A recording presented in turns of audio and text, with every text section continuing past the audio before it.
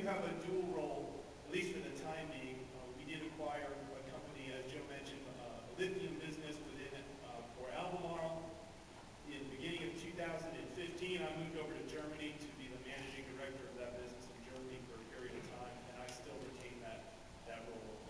There's several people in Albemarle involved in the lithium business. My role is really for the German entities of the lithium business, but I'm happy to answer questions about lithium if you are curious as well. Let me just tell you a little bit. Actually, before I do that, I want to introduce the folks from Albemarle that are here, that are on the leadership team of Albemarle, as well as the leadership for the plant. So let me introduce Peggy McThorne, our plant manager, and then her leader team, Danny Wood, Steve Card, and Kevin Sharp, and Jolene Wynn. So that's the group leaders from the plant. I also brought with me my leadership team for the bromine business on a global basis. So my vice presidents and directors I brought for this, not just for this presentation, but we're having our global leadership team meeting here in Magnolia. We want to be close to our plant when we do that. So Ahmed Khalifa is the head of our Jordan bromine operation. So we have an operation on the Dead Sea in Jordan. Let's see, who am I going to pick on next? David Croming is our legal counsel. James Romano is in charge of global sales for Albemarle bromine. Carl Meyer is the vice president of manufacturing across all of our sites. Jeff Bitters is in charge of talent development for actually all of the Albemarle. John Barikovich, the CFO for the bromine business. And somebody's going to be upset because I forgot. Jason Spinner, the head of our IT organization. Wesley Hamilton, in charge of research and development. And Rob McFall, who is in charge of communications. Did I leave anybody else out? Oh, Christy Roberts, I'm sorry. Beloved Christy Roberts, who is in charge of HR. That just wrecked my salary increase for next year. Christy Roberts. Okay, thanks. So I'm glad you're here. I appreciate your time for us today. Just real quick about me. I've been in Albemarle for 4 years. In a different business, which was aluminum alkyls. It's a business with a site in Pasadena, Texas, one in Korea, around the world. It's different chemistry, but also related to the polymer industry. I came from Dow before that, and various things in my career.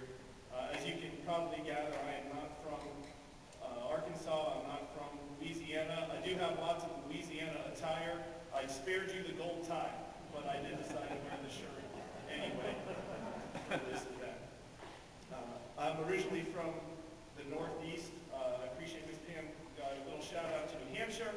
I come from a little town that's smaller than Magnolia, which is where I grew up. I grew up in a household with my maternal grandparents. So my dad passed away when I was little, so we moved in with my grandparents. And my grandfather was a machinist, and I've got a special place in my heart for like those who work with their hands, the folks in maintenance, very near and dear.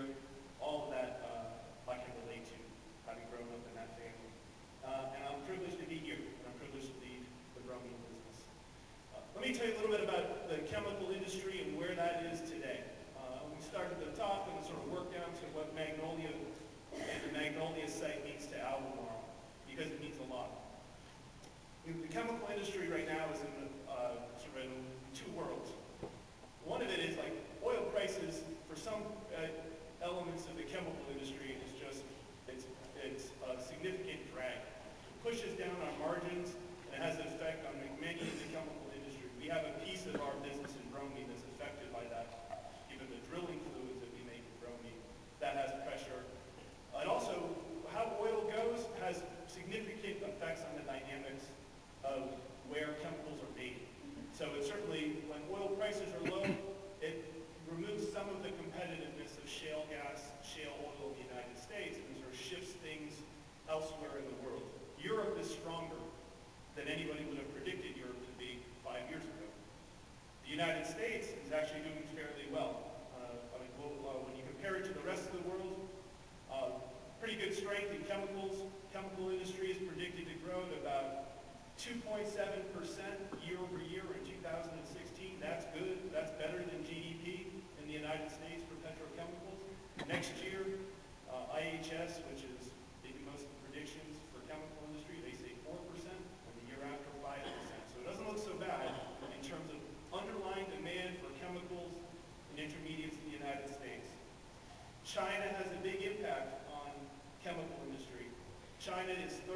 of the demand for chemicals in the world. So that's huge. I mean, they take a lot of product. Whether they take a little bit more or a little bit less has a great impact on global chemical companies, and it has an impact on us at Albemarle as well. China's not growing as fast as what they used to think that they were going to grow at. So again, small inflections in that growth have an impact, and has an impact on us. I'd say Europe is relatively flat. They're probably doing a little bit better than they thought they would be doing, but not as well as the United States or Asia. And all of that plays into the dynamics for Albemarle and the chemical industry. And I'm sure you all understand it on the oil side. When oil price is low, it's tough on a whole lot of people. For Albemarle, I'm sure that all of you know the company. You probably know it better than I do. I've been in it for 4 years, and I met a bunch of people here today that have 24 years of service, 27 years of service, done lots of things for us, and I do want to give a shout out to those individuals as well as the folks in the community. There's a long tradition of support for Albemarle families. I've met so many people at our plants where their son-in-law works in one area of the plant and their dad worked in another area. It's just sort of great to see the connection. You really get that in this town. And that says a lot to the culture that goes on in the Magnolia plant here. Albemarle is a company of about 7,000 employees. We have just south of $4 billion in sales. We are headquartered out of Charlotte, North Carolina. So I'm not yet a Panthers fan. I'm not quite there yet. I know who the quarterback is, and that's about all I can tell you about the Panthers. But we moved to North Carolina from Baton Rouge. We have a great company. We've got four businesses within Albemarle. The bromine business, which I have the privilege of leading. We have a lithium business called Lithium and Advanced Materials, because there's a few other specialty products that go along with that. We have a refining catalyst business, as well as a surface treatment business. That surface treatment business is actually slated to be sold before the end of the year. We have a buyer, BASF, buying the business from us. It's a business based on, Albemarle is based on core values.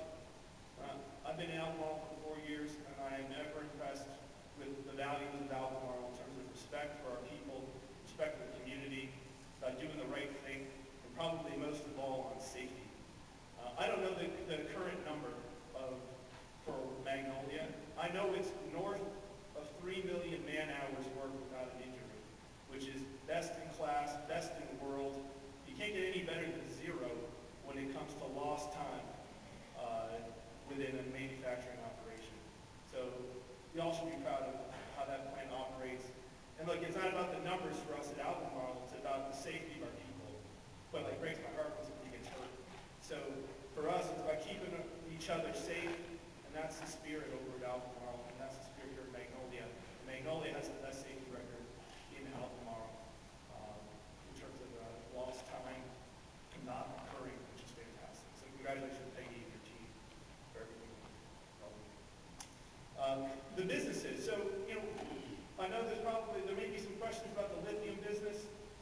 In Albemarle, we have sort of the top of the list in order of sexiness is the lithium business. In the lithium business, it relates to batteries, cell phones, Teslas. It's a growth business. It's got a lot of momentum behind it, and Albemarle, with the acquisition of Rockwood Lithium, is in a great position. We have a strong position relative to the rest of the industry, and we have a great resource position and a fantastic team for lithium. So it is the growth engine of the company going forward. Right along with that, we have a catalyst business. This is refining catalysts. It's for fluid cracking and hydroprocessing. Again, another solid business built on fundamental trends like growth in transportation. The Chemitol business, which is a surface treatment business, that's slated to be sold, so I won't go into too much detail on that. And we have the bromine business. And I'll tell you, I don't mean this in a negative way. The bromine business is the least sexy business among the Albemarle businesses. However, it plays a vital role in the success of Albemarle overall. It is a very strong cash-generating business. It has good margins, delivers year over year.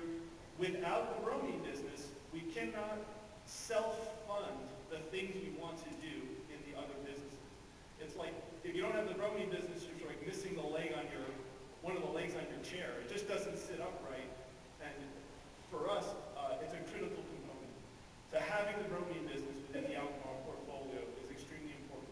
And it's a critical component to the financial success of Albemarle, which we've had for many years, and we're having again this year. This year is so far so good on the bromine business and Albemarle overall. If you follow the share price, like I know my wife does every day, you can see how we've done, and it's gone well, and all the businesses are delivering within Albemarle. Let me switch a little bit about what the bromine business is and what the priorities are for this business. This business is about, as I said, in bromine, it's about cash generation. It's about every year delivering money into the pocket of Albemarle so that can be invested in growth projects, that can be given back to our shareholders, we can pay off debt. Those are the priorities of Albemarle. That being said, we may say that we run the bromine business to generate cash. That does not mean we intend to not invest in the bromine business. It's like anything that you have. It's like your favorite car. Hey, that thing may be there for a purpose of getting you to work every day in and day out. But if you don't invest in the maintenance on that car, if you don't take care of it, if you don't get it washed, it's not going to get the job done. So we continue to plan to invest in the bromine business, and we plan to keep doing that here. We are fortunate in bromine to have two world-class locations for bromine. One of them is Magnolia, Arkansas, and the other one is in the Dead Sea in Jordan. Both of them serve different needs. The one on the Dead Sea is our entry point to Asia, to European markets, has a different resource position, does a great job in that part of the world.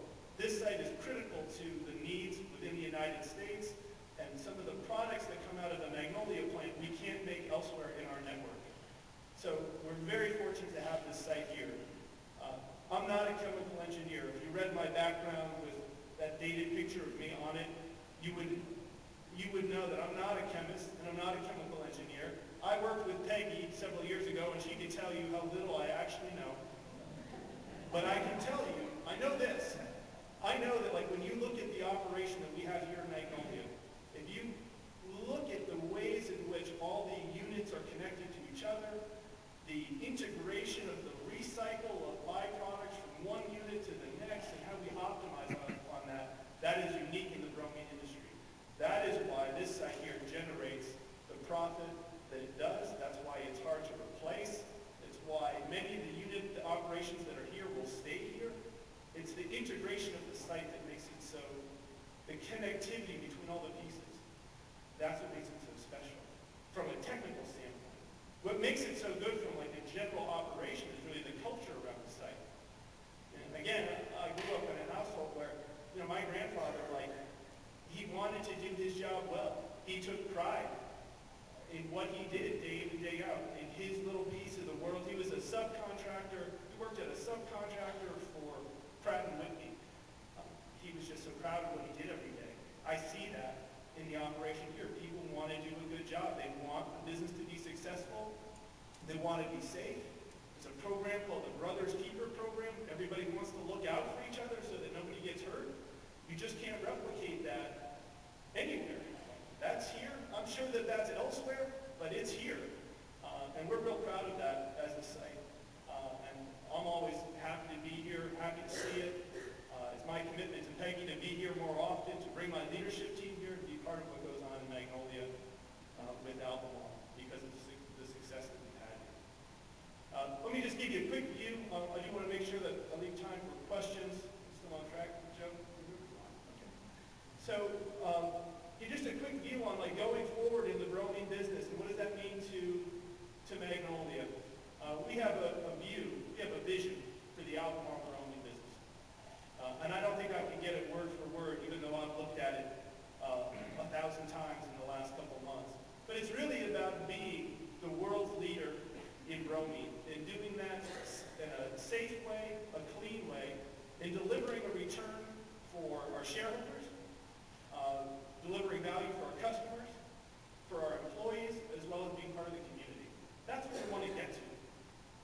It's perfection, but we strive to be that for our company and for our stakeholders. And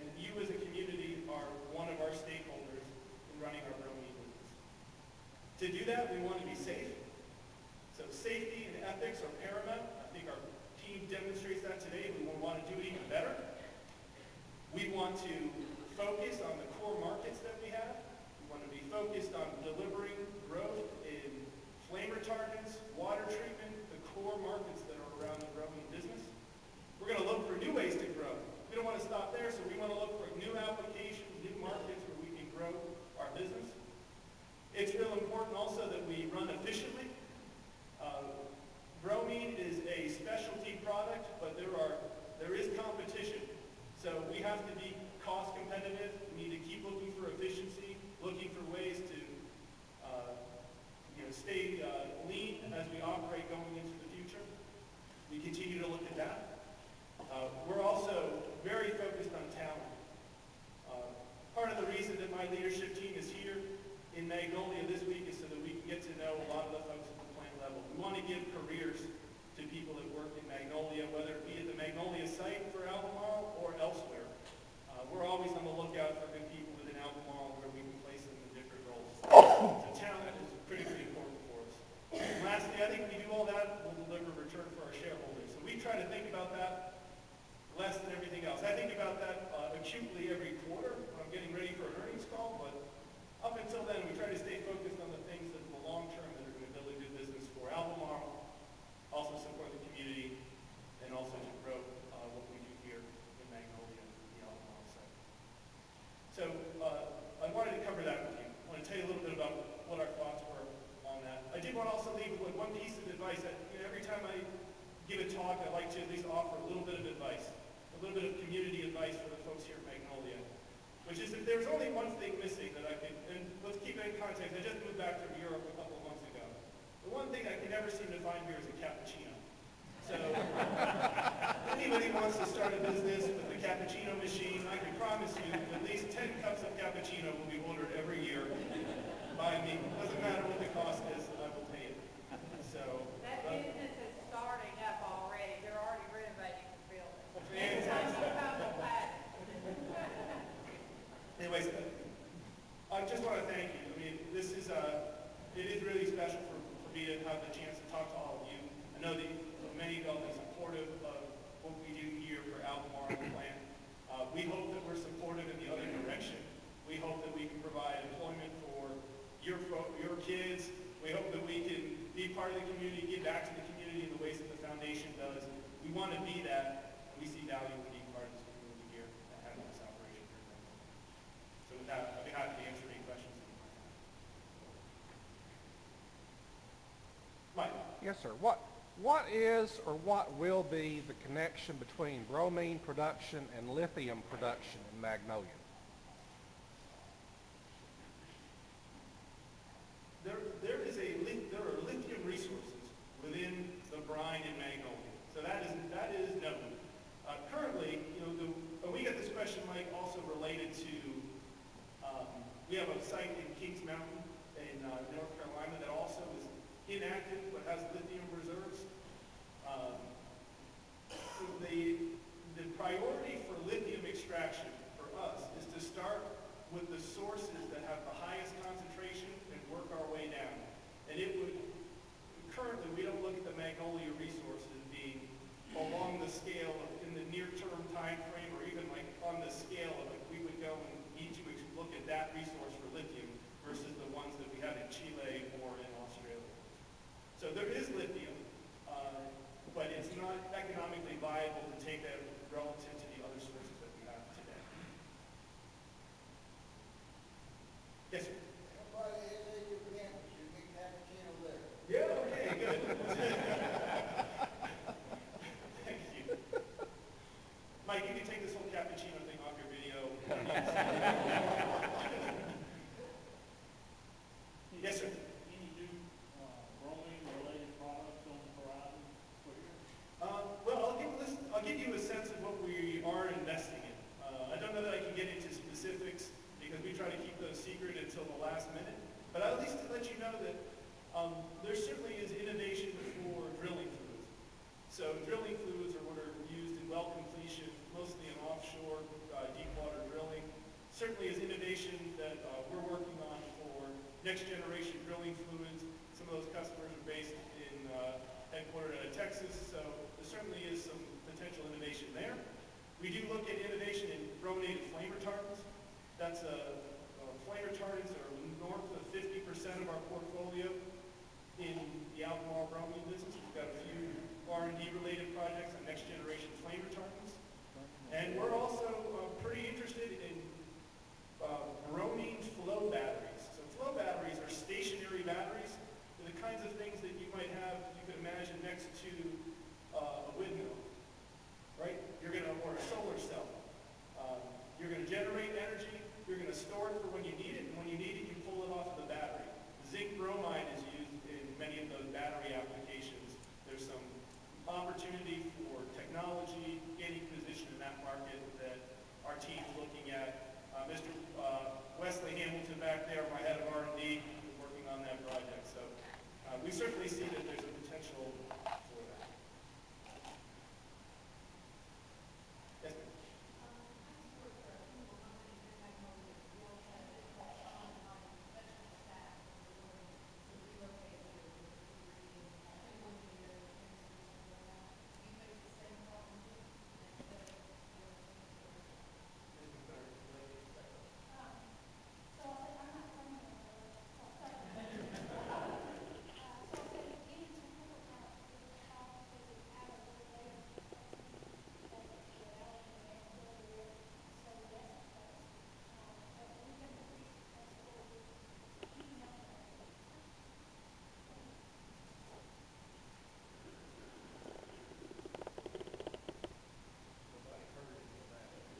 Oh, okay. Peggy, do you mind saying a little bit louder?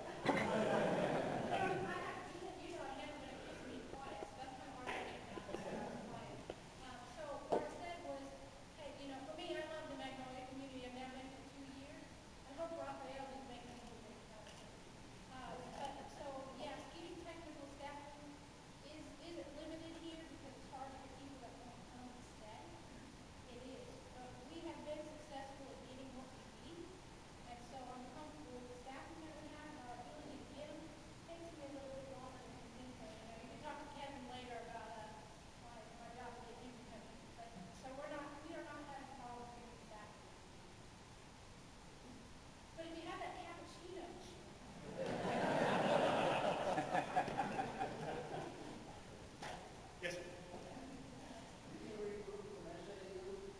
Yes, we do. So I'll say their engineering program is pretty new in terms of trying to get to chemical engineering. We hire predominantly chemical, mechanical, and electrical engineers. So we did provide funding to the chair of the chemical engineering department that they're trying to get. And we're having talks now because for me, what I'd like to do is make sure I have a couple interns that can work part-time throughout the year in SAU. So I consider SAU to be a fundamental source of long-term to meet that staffing requirement that she's talking about.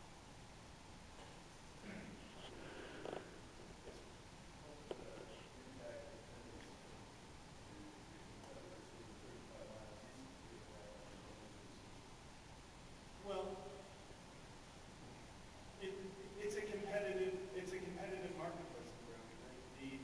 Our neighbors 35 miles east from here, I mean, they're in this game with like similar products, and we compete in similar markets in the United States. There's another competitor in Israel, ICL, also a good producer of bromine and bromine byproducts. So it's a competitive marketplace. We try to be humble about the decision we have and try to outwork them for the things that we do. I can say that one of the advantages that alcohol has is really about the geographic diversity of our manufacturing. And we rely heavily on Magnolia for our domestic needs for bromine as well as the specialty products that I can't make elsewhere. But thankfully I have a position in Jordan where I have close proximity to Saudi Arabia, for example. So when there's demand for a product in Saudi Arabia, it makes sense to ship out of somewhere that's a virtual neighbor, save on freight cost, make it into that market, which gives us an advantage over maybe a competitor that has one location, one place, and the other one's in another place. We're in both places. And if you looked at bromine reserves around the world, in order of bromine concentration in the resource, the Dead Sea in Jordan is the highest in the world. The next best resource in the world is Magnolia, or it's this area. So for us, we're fortunate to have a position here, as well as one in Jordan, which gives us a little bit of a leg up on the competition. And again, again, I'm not a chemical engineer, Kevin Sharp, or one of these guys. They can explain it better than I could, but the complexity of the Magnolia operation is a strength of the Magnolia operation. You need to understand it, you need to be able to work it, but when you work it, it's great as a competitive advantage for our raw material utilization, the ability to make money for the company, support the site. Is there a projected lifespan for the resource here? I don't know what the latest estimate is on the lifespan. It's not an infinite resource, but there's different estimates as to like how long you could actually go. But I don't know the exact numbers as to what the most current estimate is. But it's a long enough duration that we want to continue to operate, maximize on the resource, keep it going, keep the current product slate that maximizes on this asset integration here.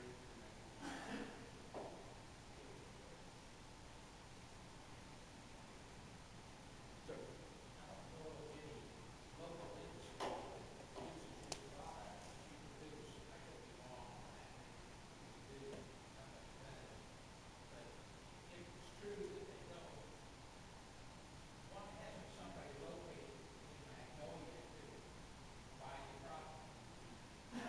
well, I mean, I think that like the availability of chemical, downstream chemical production is really what drives the need for our products. So it's like those who are making plastics or taking plastics and then turning them into an end product, those are the people that use our products. So it's really the proximity of those types of petrochemical plastic production industry that drives the usage for it. So it's just a function of where those companies are based and also where some of the offshore drilling companies are located. So for example, the Houston area, certainly a great deal of Magnolia product heads to Houston area for various offshore Gulf of Mexico projects.